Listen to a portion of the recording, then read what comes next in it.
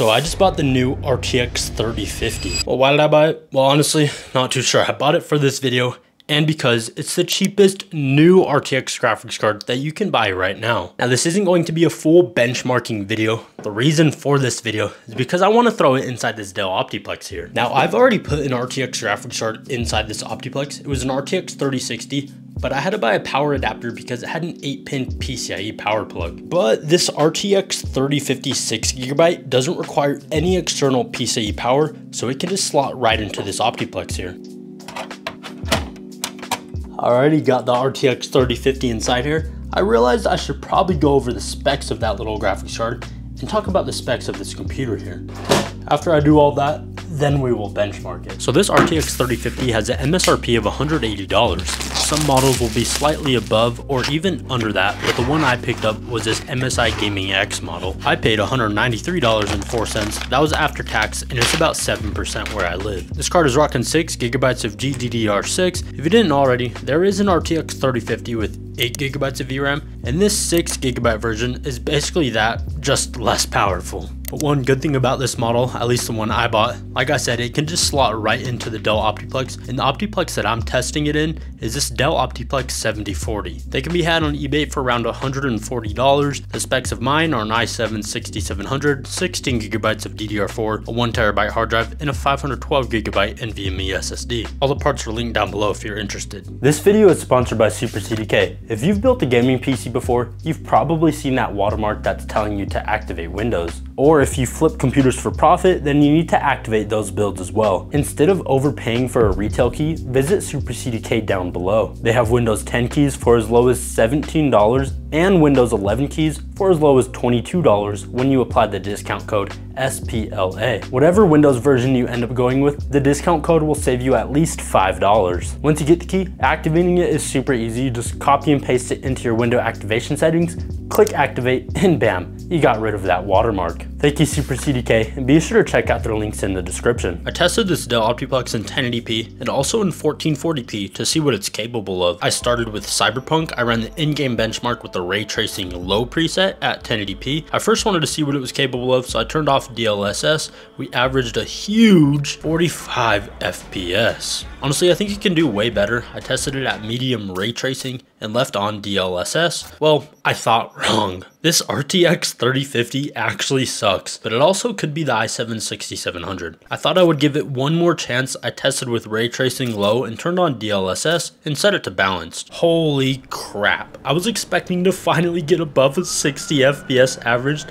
We averaged 53 FPS. So close. Alright, what the hell? Let's try 1440p. Please don't blow up.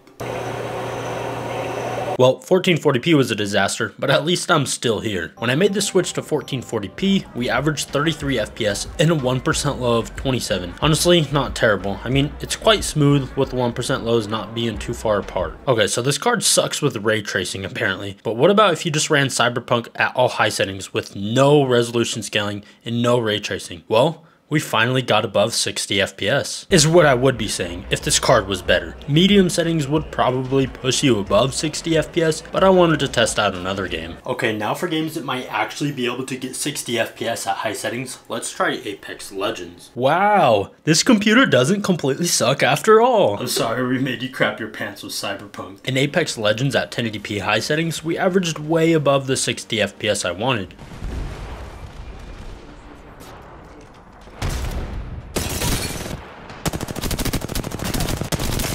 And it even held its own at 1440p with high settings. It played super smooth and the game looked great.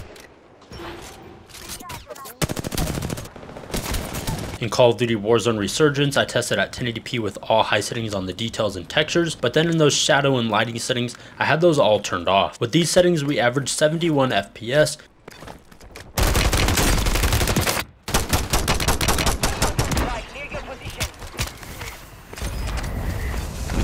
And keeping the settings the same, except in 1440p this time, it was under 60 FPS, hovering around 52. So after dying, I decided to drop the settings to the balance preset, and we were still under 60 FPS. Then I died again, and I dropped the settings again to the basics preset, and we were still under 60 FPS. Well, at least it performed decent in 1080p.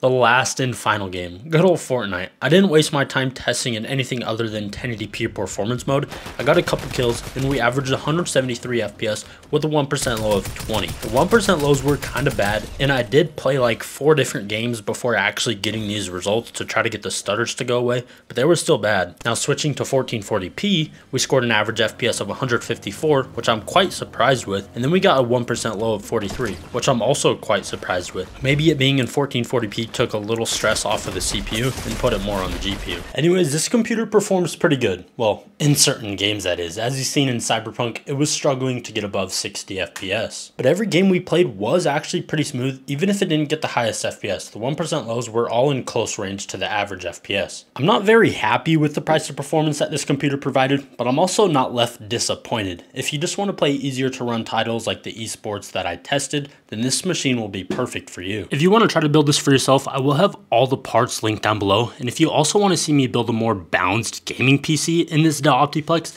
then click this video right here and I'll see you over there.